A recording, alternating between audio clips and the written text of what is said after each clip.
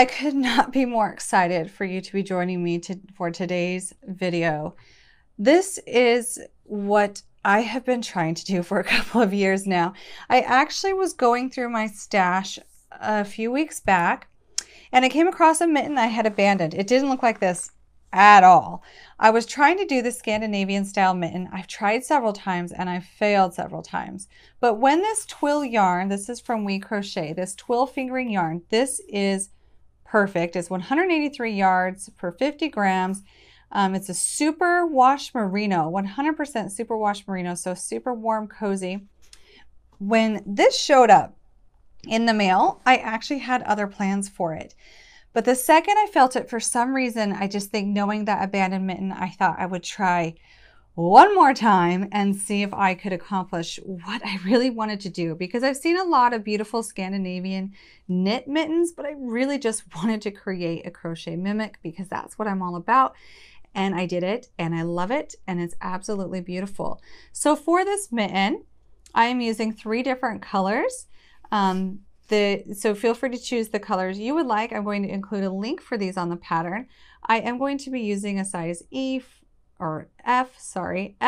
furls hook.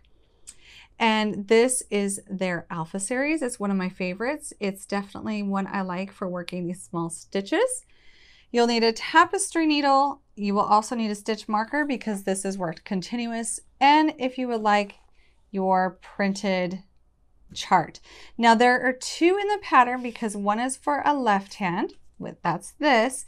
And in this video, I'll be showing you how to work up the right hand chart. Now these have a ribbed edge, but we're going to do this last. I find it easiest to work the body of the mitten without the rib. We could start with the rib, but we're going to come back and do it later. I think it's a more seamless way to do it. This is a one size fits all. It fits me and I have some room. It fits my husband just fine. I really wanted something that was, you know, unique all the way around. So you've got a cute little acorn here. We've got another one of those, you know, tree leaves here. I can't lie. I'm really proud of myself for finally figuring this out. It's too bad I don't live in snow and I live in Florida, but I am going to find excuses to wear this crochet Scandinavian style mitten. And so let's get started with the right hand since pairs are always best. Now for this mitten, as I've said, we will be working in the round without joining. It's going to be a continuous work. To start, take your color A. This is the color A I have chosen, and we are going to chain 48.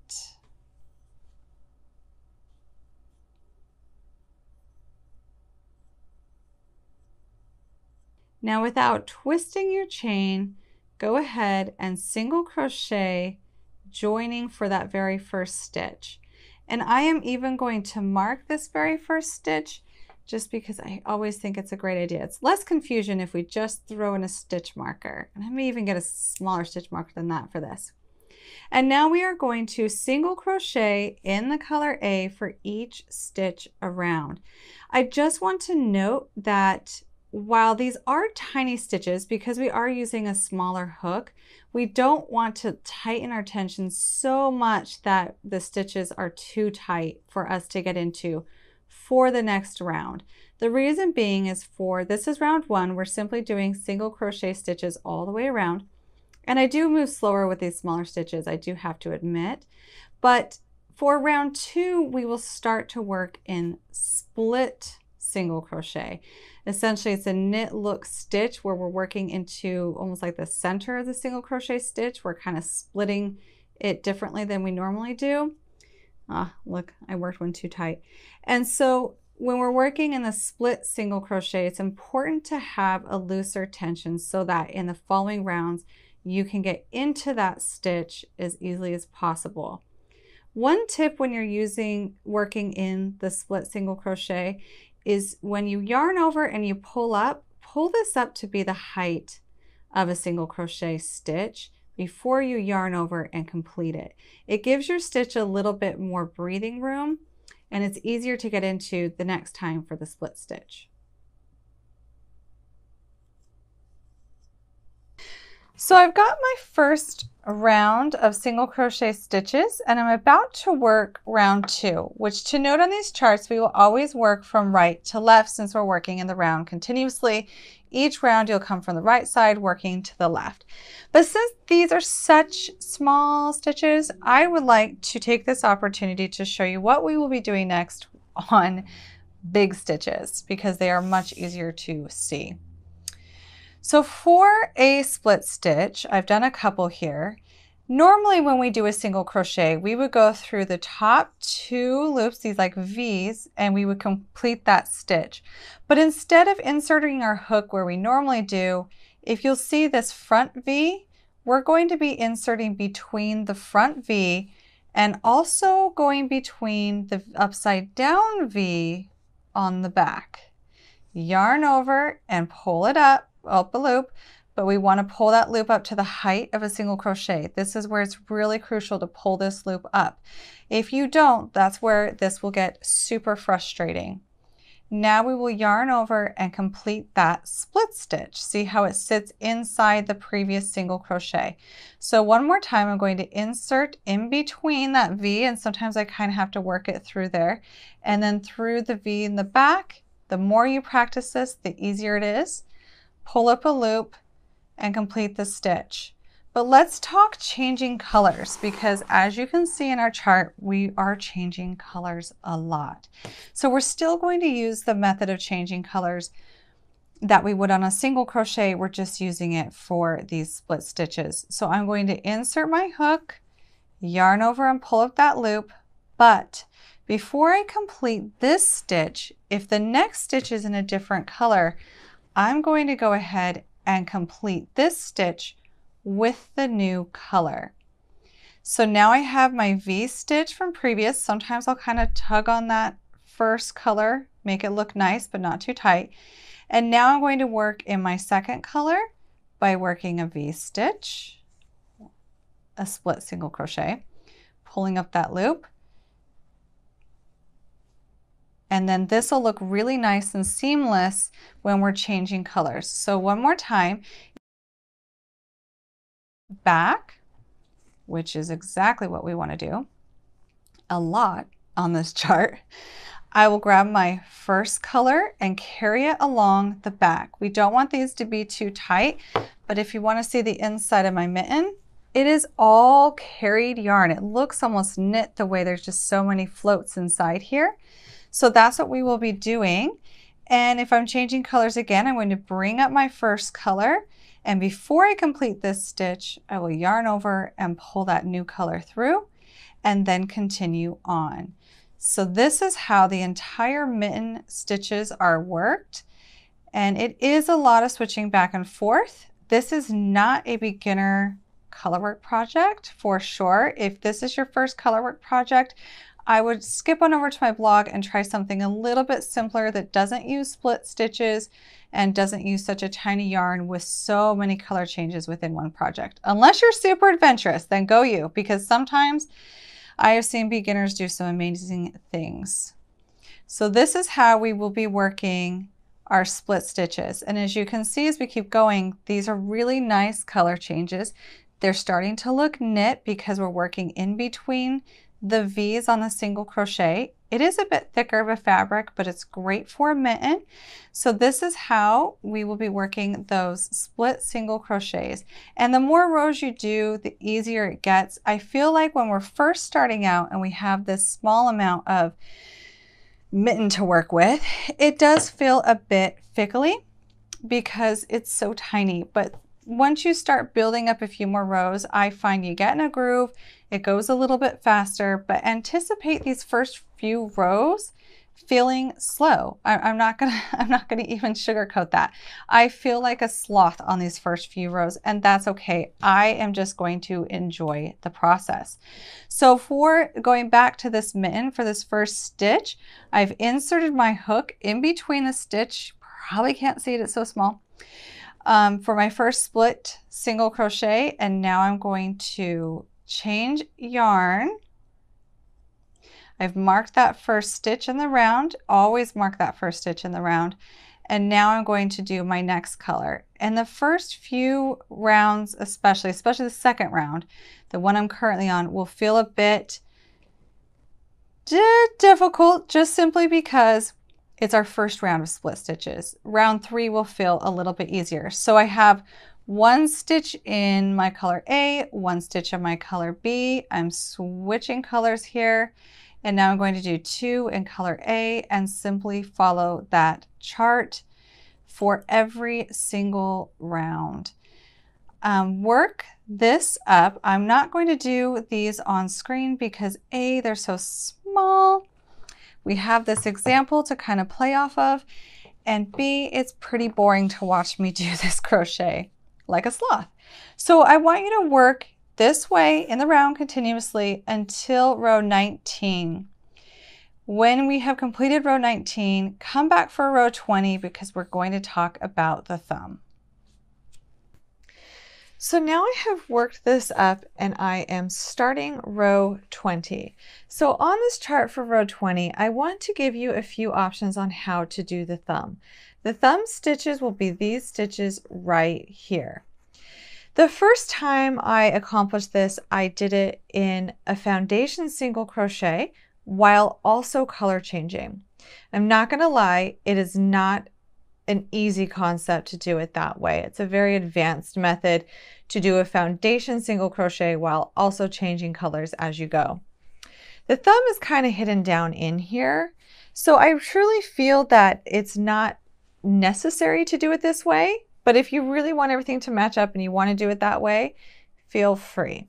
I want to give you a little bit of an easier way, however, to do these stitches. And here's what we can do.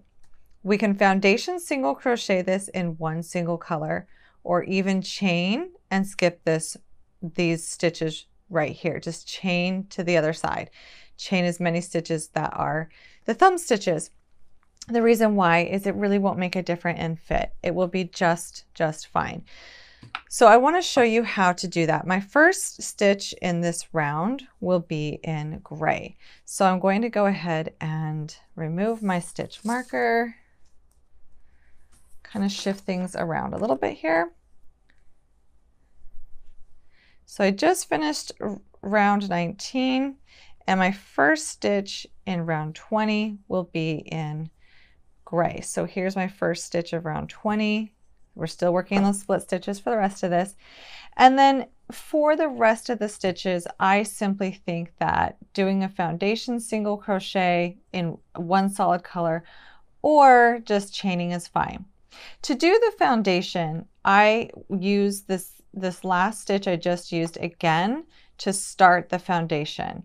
So it's just a way to leave that hole open, but also be able to start foundation single crocheting because I'll need that loop to keep going. So this is how I would do it. However, we do want to have our yarn, our other color of yarn, our color B, join us on the other side. So to do that, it might be easiest just to simply fasten off because you don't really want that long of a strand, that long of a carry near the thumb. It's not the best idea. It's better to fasten off the color B and rejoin on the other side of the thumb. Now, if you don't want to fasten off because you absolutely hate weaving in ends, but I just want to add, it's not a bad idea to have an strand on this side because as we finish out the thumb, there might be some gaps on the edges that we can use the strand to also sew in minimize those gaps.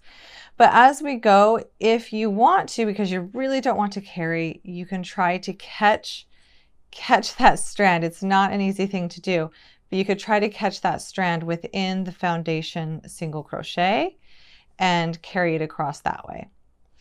But I also want to know, I think that the easiest, least stressful way to do this is simply to chain the thumb stitches, skip the thumb stitches to leave an opening here. So these, I believe, are 12 stitches. Let me double check that really quick. Yes, 12 stitches. So I would chain 12, skip 12, and then start my next stitch. So my very next stitch will also be in gray. So I'm simply going to start by skipping 12 and then working a split stitch in that next stitch, and I'll split stitch 4, 3.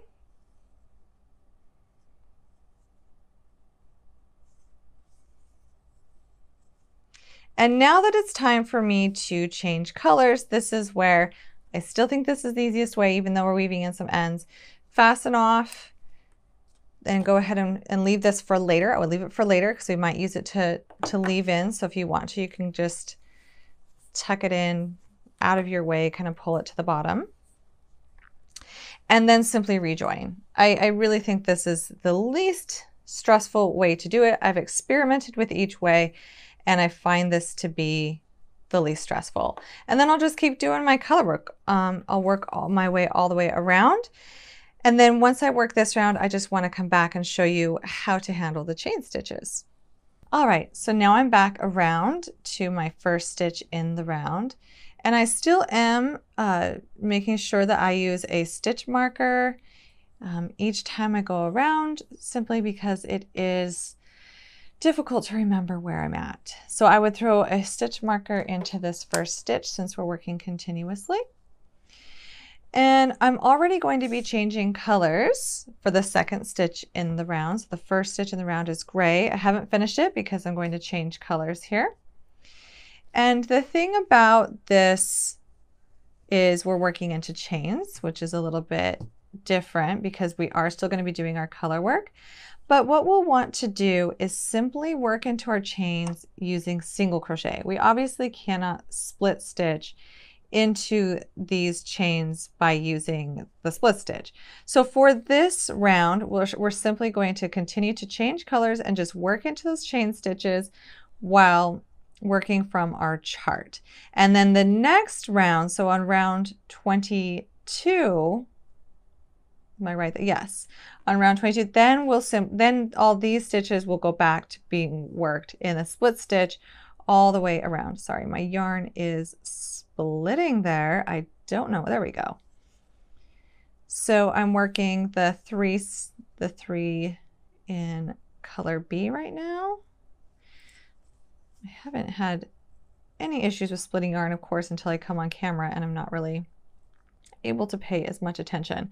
I like to work into the bottom humps. That's why I'm kind of struggling right there. I really love the look of like trying to work into those bottom humps on this. All right, so there's my 3, and then I'm simply going to change to the next color, which is my color C. And as you can see, we're just working these as regular single crochet, but then on the next round, we will work them as split stitches.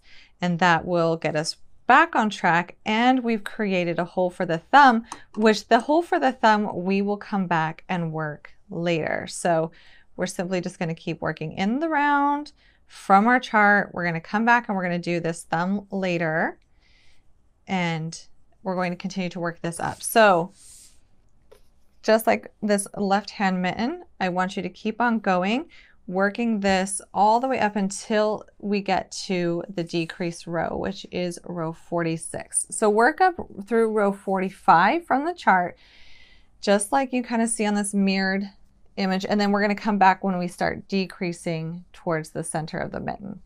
So I will see you back. Have fun with this color work, and it's really fun to watch this image work up row by row. Now that I have worked and I am on row 45, I'm right here where we find our first no stitch spaces on the chart. In the written pattern, it's going to go line by line and tell you exactly where to decrease. But if you are following the chart, we will be decreasing. These no stitch actually indicate a decrease on each side here. So I want to show you how to do that. Once I get to here, so I'm on this stitch, and now I'm going to do this stitch where I'm going to single crochet 2 split stitches together, and then I will do that again and then work the rest of the row. So let me show you how to do that. To single crochet these 2 split stitches together, I'm going to first insert into the first split stitch like I normally would and pull up a loop, and then I'm going to go directly into the next one like I do with a split stitch, we're not working any normal single crochets here. We're keeping on with that split stitch. So I've got 2 loops in the center of the next 2 split stitches, and I'll simply yarn over and pull through all of the loops on the hook. And then I will do that again for the next 2 stitches. Now when decreasing with split stitches, you do want to make sure that you're not having too loose of a tension. Yes, you want to get into that stitch for the next round, but we don't want a lot of holes and gaps when we're decreasing. And then there's another decrease.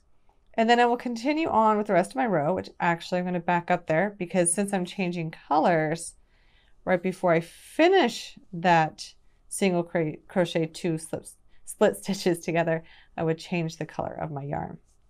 And now I'm simply going to keep working the rest of this round, and I want to come back on the next round where we also decrease again.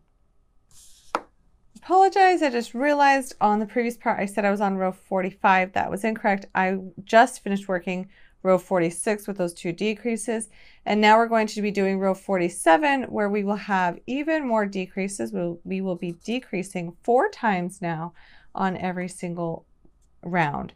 So starting on round 47, I'm at the beginning of the round over here. I'm going to start off by doing a single crochet, 2 split stitches together, and then I'm going to continue working on until I get across these stitches and to my next decrease.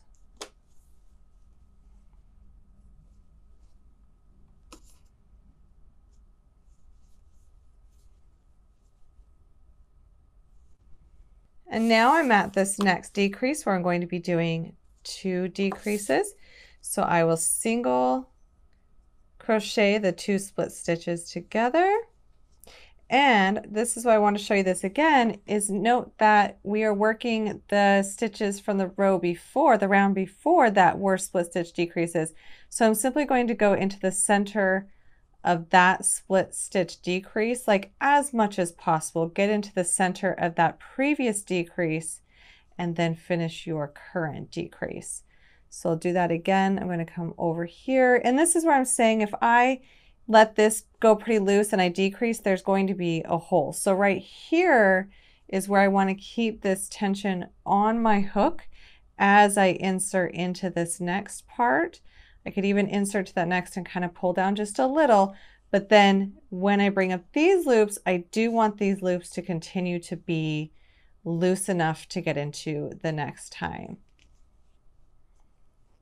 And now I will yarn over and pull through all 3, and then I will keep on going. And actually, once again, I keep not glancing at my chart. I'm changing colors, so I would yarn over and pull through all 3 with the new color, and then keep on going.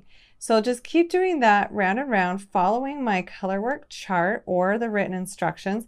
And what we're doing right now is we're decreasing our mitten for the fingers. So it will be decreasing on each side. You can already see, even just after those decreases, how it starts to go in. So we're just bringing this in together. Also, I want to note, you'll probably notice that this has a slant to it. Most of the time crochet does. This one I find isn't too aggressive of a slant, that it can mostly be blocked out simply by kind of getting those stitches lined up, kind of getting that fabric laid flat. And if you block it, it will stay more vertical in the end. So don't stress about the stitches, the slants right now. We'll take care of that during blocking. Continue to work around and around, working those decreases as shown on the chart or in the written pattern. And I will show you how we get to the very last round and close that hole on top. Now that I've worked the last round at the very top of the mitten, I should have 6 stitches that are just kind of hanging out.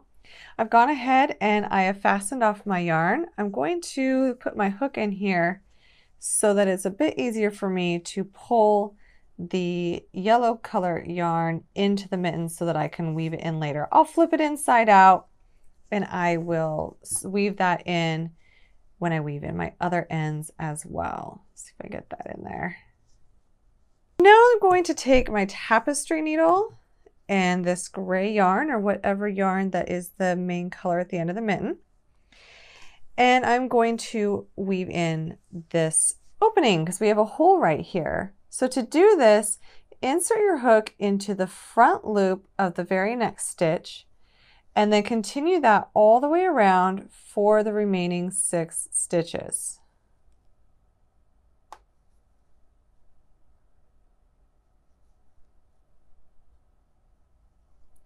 And now go ahead and pull that together. It pulls that hole in, but you'll notice we've still got a few gaps hanging out here. So I like to just take my needle, stitch through those, and kind of pull it in a bit more so that we don't have, I'm just going through some of these stitches here, so that it really pulls the top of the mitten together and you don't see any gaps or holes. It's just kind of doing a nice finish. And then once you have that done, it is time to move on to the thumb. Now for the thumb, we have a new chart.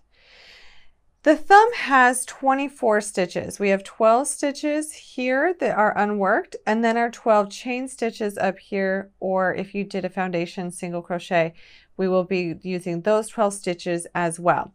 There might be gaps on the sides after we begin this, but that's also why it's helpful to use these strands of yarn on the inside after we're done to just stitch together the gaps on the side. Now the other reason why I have chosen to do the cuff part last, like on this other mitten, is because when we're working the thumb, a lot of times to get started, I need my hand to easily be inside the mitten unrestricted. So without that cuff, it makes it a little bit easier. So for the thumb, for either hand, we will insert our hook into that very first stitch on the bottom right. That is our first stitch in the row. So I'm going to grab my color B, which is my yellow, and I'm just going to do a slip stitch just to get started, but we will still be working this in a continuous round without joining. Now for this first part, we can definitely work into these first stitches as if they are split stitches, because they're just ready to be worked. So I'm already needing to change colors. So I will do so, and don't forget on the thumb, just like you would do on the body, we don't want to carry for more than 2 to 3 stitches. So be sure to catch that yarn as you go, because you don't want long strands of yarn on the back of your work that will catch your fingers. So like here, I would simply lay that over so I could catch it so that I'm still continuing those nice carries and floats on the back. So I will work these stitches around, working the first 12 stitches on this bottom part.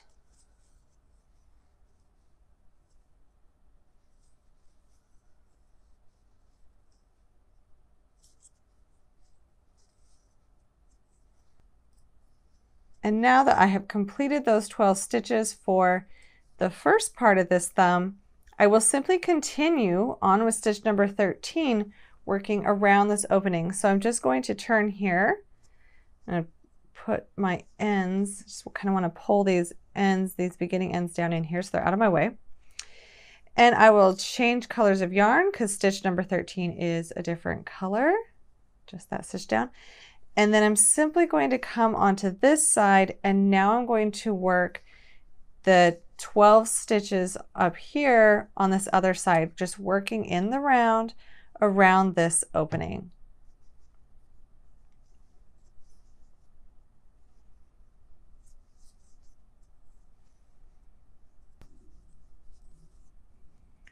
All right, now that I have worked these 24 stitches, it's time to go on to round 2 and start again, which is actually for this pattern a repeat of round 1. But once again, we are working continuous, and I'm changing colors here. We are working continuous around on the thumb, just as we did on the mitten. So if you have a stitch marker to mark this very first stitch, it's never a bad idea, because it can be difficult to keep track of your stitches. And then we just continue on with the chart. So we're just working this around and around in the same way we did the whole mitten, but we're just doing a smaller segment for the thumb. And then as you get to the top, you'll do the decreases just as we did for the top of the mitten, and you'll close the top of the thumb in the same way we close this, where we fasten off and loop through those stitches and pull them together to close the hole. So go ahead and work the thumb in the rounds using the chart or the written pattern, whichever is your preferred method. And you're just simply going to build this thumb up, decrease, and then close that opening hole. Now I want to talk next about the ribbing since it's also another important part. And I'm going to just set this thumb aside so that I can do so. When it comes to the ribbing, we are going to first find, and I would finish your thumb before you do the ribbing, but I just wanted to show you for sake of my saving time and getting dinner cooked tonight, that we will start by, I like to find, we don't really have a seam, but like on the side, I always like seams to be on the side of something. So what would be the side of your hand, we're going to try to hide a seam in here, but it will be pretty hidden anyway, so it's not too big of a deal. And I am going to chain 14.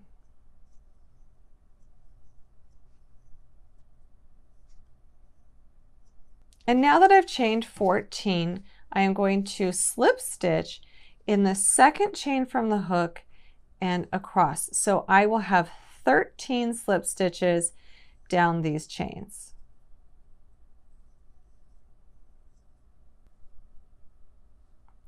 Now that I have 13 slip stitches, I'm going to go ahead and slip stitch 2 stitches from the edge of the mitten, from the bottom of the mitten, and then I'm going to turn. Now when I turn, now we're going to be working back down the 13 slip stitches that we just did, but from now on we will only be working in the back loops only. And when we are working our way back up the chain, we are going to skip the body stitches. So the 2 that we just did on the body, we are going to skip, and we're going to go to the next stitch in the back loop only. And then we're going to continue to slip stitch the remaining 12 for a total of 13 slip stitches.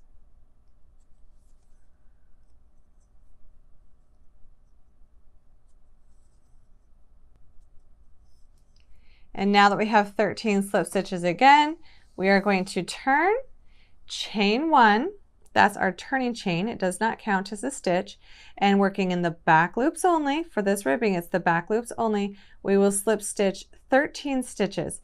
So now it's just going to be repeats of these 2 rows where we're going to slip 13 stitches and then slip stitch 2 onto the body, turn, skip the 2 on the body, slip stitch the 13 stitches, turn, chain 1, and do it again. So it's just back and forth doing these slip stitches, which creates a really nice cuff ribbing that fits well. I know the slip stitches, sometimes people hate the slip stitches because they might take longer. I don't mind them, and I think they're worth having the stretchiness and the nice texture. It looks knit. I absolutely love it. So work this all the way around the bottom of the mitten, and when you get back to this point, I'll go through how to join this starting edge to the ending edge. All right, now that I have done the ribbing all the way around the bottom part of this mitten, it is time to join. To do this, we will be joining the row that we just finished, so our last row, with our first row. First, we will insert our hook into the back loop of the row we're working on, and then we will insert our hook into the loop on the first row and slip stitch those together.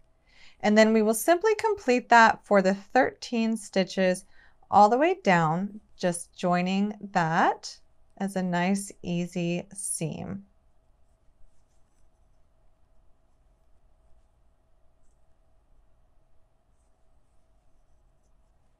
Now once we get to the end here, we can go ahead and fasten off and weave in that end. And then our mittens are complete once we get all those ends weaved in. So really quick, I just want to show you how fun this is. I love the way that this turned out. I love that they match. How cute is that? I'm gonna go ahead and put them on because I'm so excited to see these together finally. So the squirrels face each other. That is so cute. This is definitely the true to Scandinavian style mittens. We've got a lot of beautiful color work going on here. It's just absolutely fantastic and so much fun. I hope you enjoy this project, and I think this might be something I do again in the future. This was so much fun. I could see me making more pairs of these with simply different color work. So this video, if I do go on and make more, they will be done in such a similar way that this video would work for all the other styles as well, to walk you through each step. I really hope you enjoyed this as much as I did, and you enjoy these beautiful mittens, which are truly a work of art. Come back again another day for another project.